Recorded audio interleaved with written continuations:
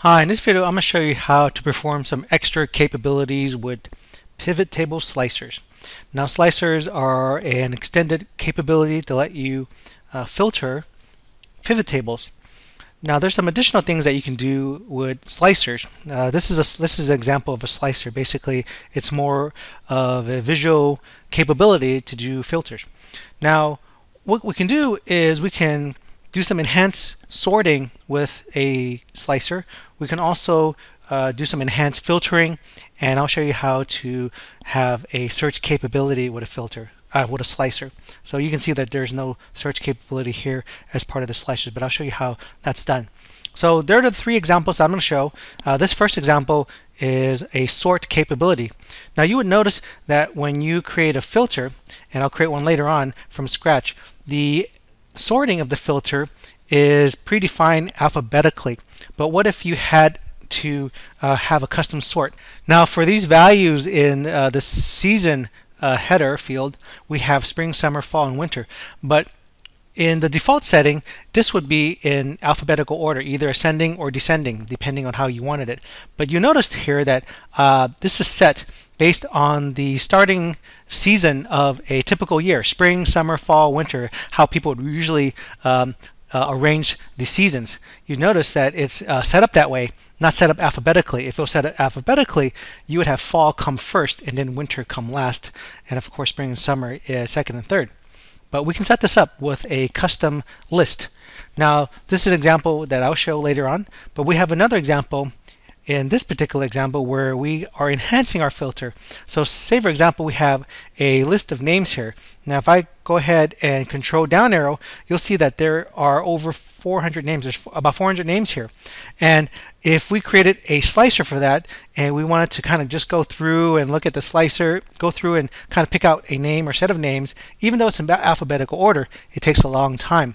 What we can do is create a kind of enhanced filter or another slicer that kind of helps filter down. So for example, let's say I'm looking for somebody that starts with the letter M, so I can just click on that, and you can see all the names that start with the letter M kind of percolate up in this particular slicer. So there's a way to do that.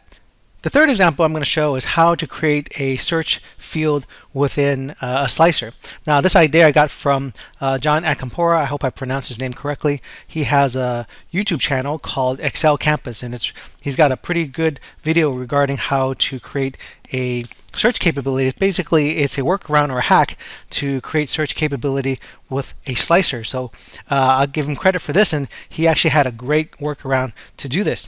And so what you can do is you can create another pivot table, kind of put it behind the slicer, and it gives the impression that you have this search capability. So if I search for any of the names that contain MIC, you'll see that it all shows up here.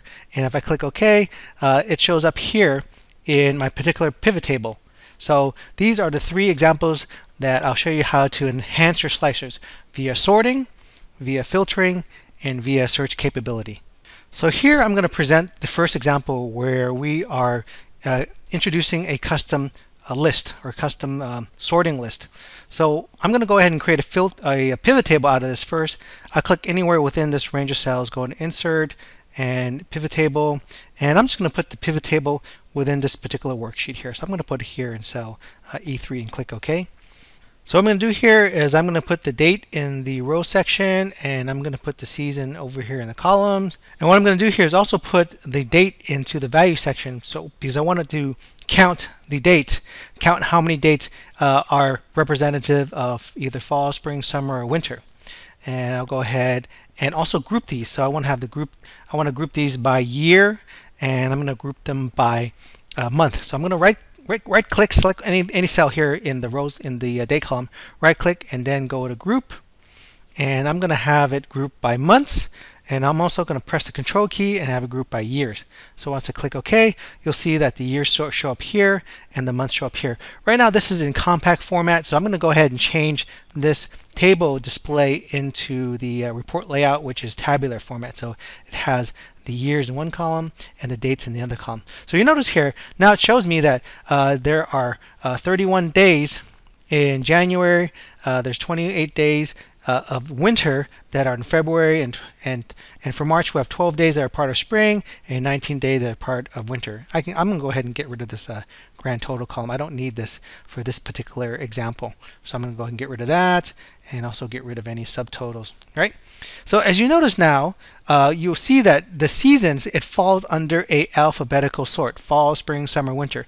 And if I go into seasons here and I want to do a sort here, if I go Z to A, you'll notice it goes, of course, backwards. But if I wanted to have a sort where it showed spring, summer, fall, and winter, we would have to create a custom sort. Well, actually, let me go ahead and put the slicer into this table first. So I click on Pivot Table, I go under Analyze, I go under Insert Slicer. I'm going to insert slicers for the season and click OK.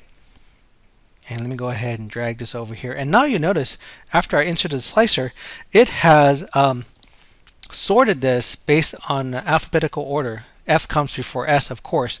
And if we had our slicer settings, we click on our slicer settings here, and we did descending, it would just become winter would come first. So there's not really an easy way, if we wanted to have this say spring, summer, fall, and winter, to do this within the slicer settings. What we need to do is go under the Excel options to take care of that.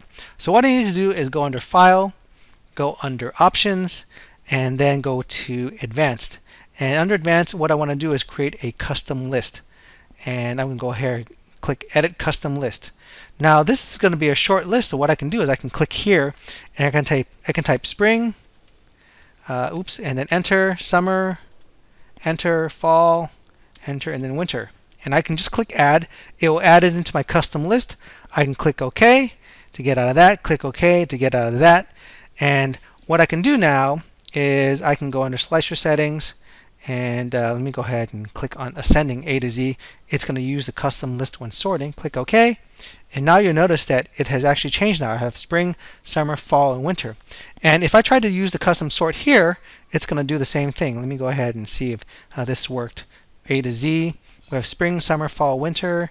And if I go backwards, we would have winter, let's see, winter, fall, summer, and spring. So basically what it's done for us is it's created a custom sort. So this is one way that we can do some enhanced sorting and not rely on the alphabetical sort based on our slicer here or our filter here. So that's enhanced sorting or custom sorting for your slicer. So the next example I'm going to show is how to do some enhanced filtering. Let me go ahead and go to example 2 here. So in this particular example, what I showed earlier was if we created a slicer for this. Let me go ahead and just create a pivot table first and then put a slicer together. Instead of using the ribbon, I'm going to go ahead and use the keyboard shortcut Alt-N-V, and that's going to create the same window that we had earlier. What I'm going to do is also put the pivot table within this worksheet. I'm going to put it here in E3 again and click OK. And I'm just going to put the name here and maybe the count of the quantity. So we have our summer quantity there. Let me go ahead and create a slicer for this. I'm under the, I click in the pivot table, go to Analyze, and Insert Slicer. So let's insert a slicer for just the name. Click OK. And now you notice if I have my slicer here, it has a lot of names. There's 400 names here. So if I want to look for something, I kind of have to scroll all the way down to find something maybe in the N that starts with an N.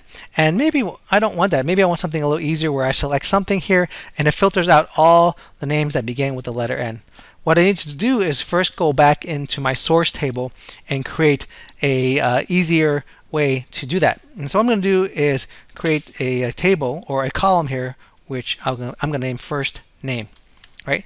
And I'm going to use an Excel function called left. It's going to say equal left, and I'm going to go and press the tab key. And from this text, what I want is the first character, right? The number 1. That's going to be the first character. Close the parentheses, press Control Enter to stay in that cell, and it's giving me the first letter of the name, which is G. I'm going to go ahead and just double click the fill handle here, and it's going to copy the formula all the way down. So what I want to do now is I want to include that within this pivot table. Right now, the pivot table is only looking at columns A and B. So what I'm going to do is click on the pivot table, go to Analyze, go to Change Source Data, and it's going to bring up another window here, and it's going to say, where do you want to change your source data? Right now, it's from A1 to B401. So A1 to B401 way at the bottom. I wanted to include column C, so I'm going to go ahead and change that last letter there to say column C. So it's basically A1 to column C401. So basically here, A1 to all the way down to the bottom of the last entry for column C, which is in row 401. Go ahead and click OK. And what I need to do now is refresh this pivot table. So I can just go ahead and click anywhere inside the pivot table, right click, and select refresh. Now what you'll notice now is it put the first name here. So I'm not going to put that in part of the pivot table. I'm just going to create another slicer from that.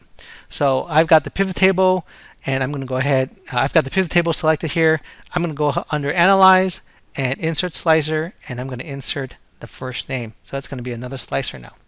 Now, by default, it's going to give you only one column for that slicer. I can change that. So the column I can have here is I can say, okay, maybe we want more columns because the letters are small, and that column width doesn't need to be that wide.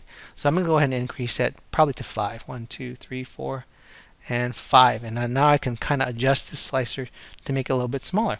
So if I wanted to use my slicer to pick out names from the table anywhere, anything that started with the letter M, I can click on M. And now you notice in the second slicer, all the M's kind of percolate up to the top, and they're in a solid blue color. If you notice, if I scroll down, all the other names are kind of, they've lost the solid blue color, and it's a little bit lighter. So indicating that you can't select those.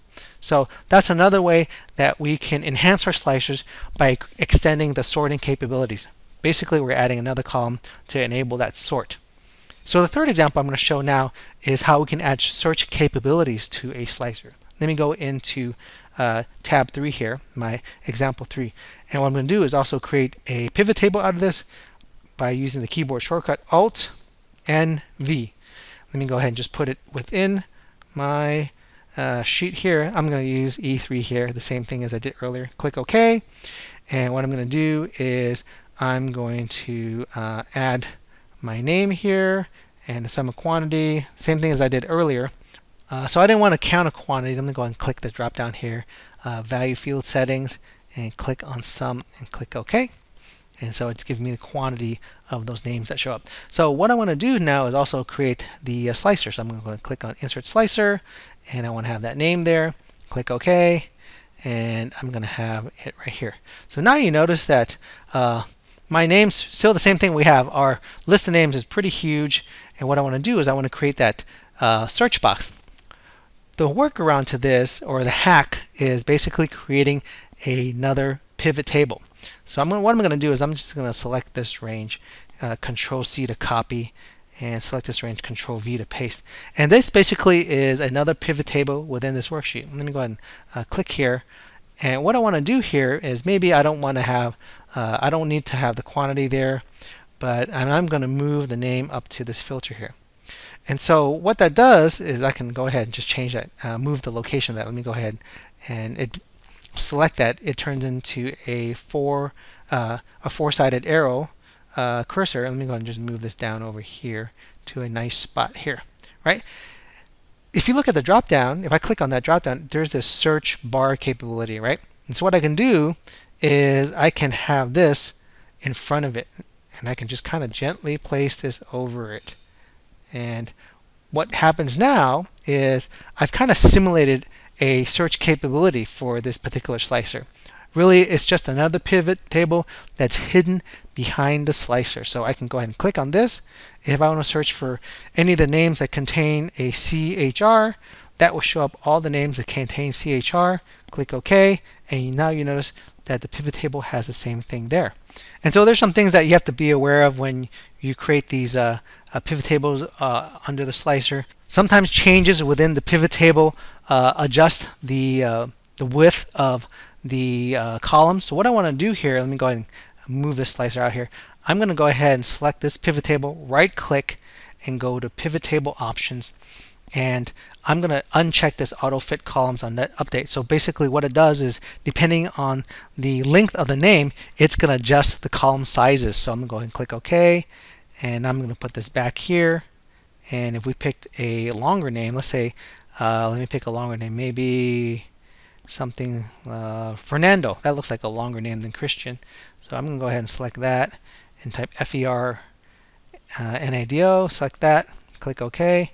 Now that hasn't changed. The width hasn't changed because what happens with pivot tables is when you adjust some of the, or you update some of the information in the pivot table, depending on how long the characters are, it may adjust your column links. So we've adjusted that right now. So depending on where you place the slicer in front of this particular filter, it will not change the width anymore. So if I had another longer name, let me see if there's anything much longer than that. This looks like a long name over here, Dominique.